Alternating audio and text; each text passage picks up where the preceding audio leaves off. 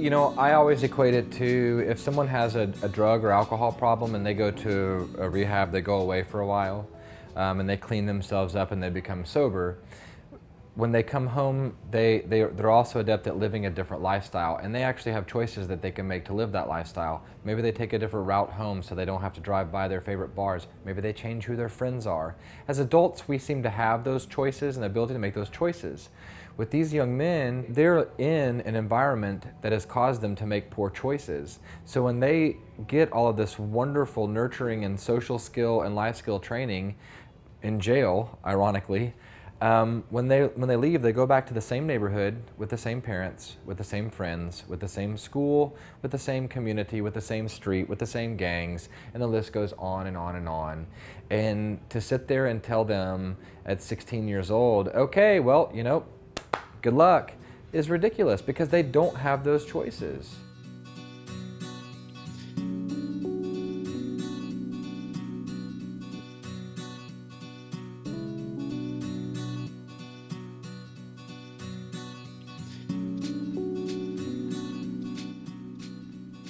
My name is Leonardo Alvarez. I'm 18. I'm at U Village with aggravated assault with a deadly weapon.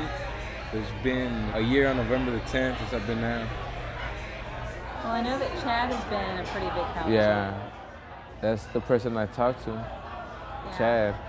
Somebody that I would I would ask for advice, and then somebody I really, really trust, and somebody I would go with their advice. You know, I don't really trust, like I'm not even close with my parents, none of them, but I'll talk to them instead of my parents. So, you know, that means a lot. If it wasn't for him, you know, I'd probably still, like I said, I'd probably be in jail or dead.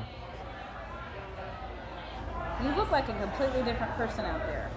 I mean, you stand up straight, and you look like you belong in a restaurant. It's a job, you know, you have to do the job, that's how I feel. Like, I mean, I just ain't gonna come here. If you have a job, you don't just go there and just sit around or not do nothing, I mean. Did you always feel that way? Back then I didn't think, I don't need a job. I was so dope.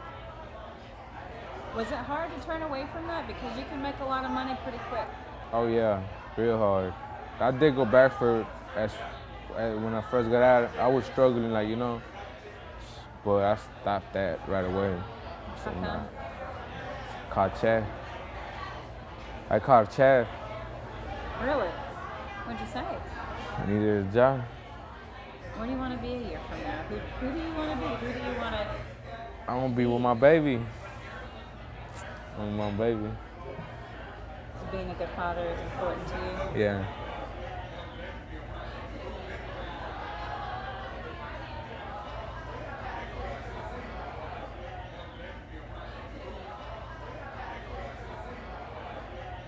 You okay?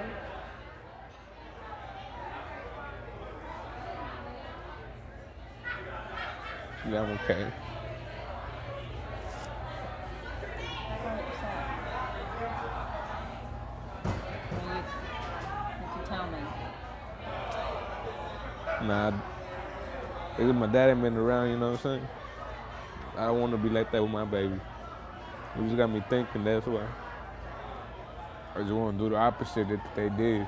I mean, you know, mom, you know, they tried, but, you know, daddy, you know, he wasn't, you know, he moved on with his life. You know, I don't want to be, I don't want to, I know how that feels, you know, I don't want to put somebody through that. I'm young, I'm trying to move on with life, settle down, just keep living life the right way. Like I said, I want to be able to get here already. And that's gonna be my everything. I think the first thing you do is you just give them love. And I know that sounds really simple and maybe even a bit cliche, but that's what they're really most hungry for. The reality is some of these guys just, it's not gonna click. They don't wanna make the right choices.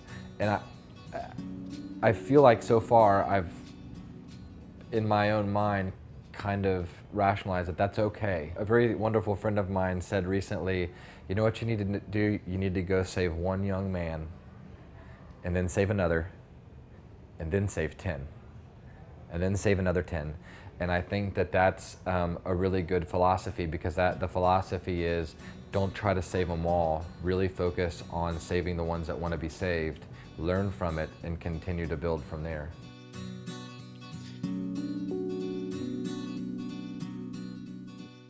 I live in Arlington. I moved in with my girlfriend. You know, she lives with her parents, you know, but I live there. I'm comfortable there. You know, I like it.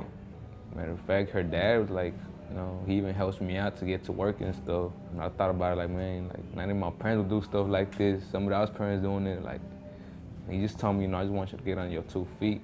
Well, one of the last things that happened when we were talking is we found out that your girlfriend was pregnant. Last doctor's appointment, they told her that she didn't have no fluid. Basically, that doctor was telling her just terminate the pregnancy. There's no chance of the baby, you know, making it and stuff. Ever since that appointment, you know, we had to talk about it and like, you know, we'll continue on with your pregnancy. Unless they tell you the baby's suffering or something, you're gonna terminate it. But I mean, she's kicking. I mean, all last night I felt her, and my girlfriend kept waking up because, you know, she be kicking hard. Like, you even see her little stomach goes up and stuff when she be moving. So we're like, so how come she ain't? Because they say without that fluid, the baby ain't supposed to be moving like that. But I mean, the baby's just moving everywhere. So we're just, I guess, hoping for the best. I mean, you have this gut feeling that, you know, she's gonna be here and everything's gonna be good. Now, you've been out for over a year. Have you gotten in trouble at all with anything over the last year? Well, basically, I was riding. We had gone out one night. Who's we? Well, me and some friends. And we had gone out. We get pulled over, and they just took us out, put us on handcuffs, searched the truck. They said there was stolen property. They had reported a stolen burglary, and they said probably we looked suspicious, so they searched the truck, and they found a earring, a boy earring, you know. They said it was stolen, so it took us in for that. I got bonded out the next day, and waiting for court. I got court coming up, but I'm fighting it. I mean, I know I didn't do it, so I'm gonna fight it to the fullest. Are you nervous? In a way, you know, it's not, like I said, you know, before I didn't really care. You know, I say, you know, like I said, I'll do jail time, you know, it's nothing to me, but now, like, yeah, I mean, say I go to jail or something, I'm gonna miss out on my little girl.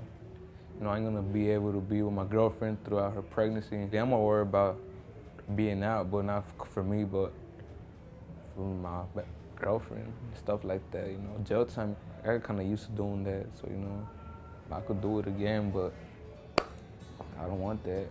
I'm just tired of my life. I wanna change that up. I mean, I know me still living the same way is gonna get me nowhere.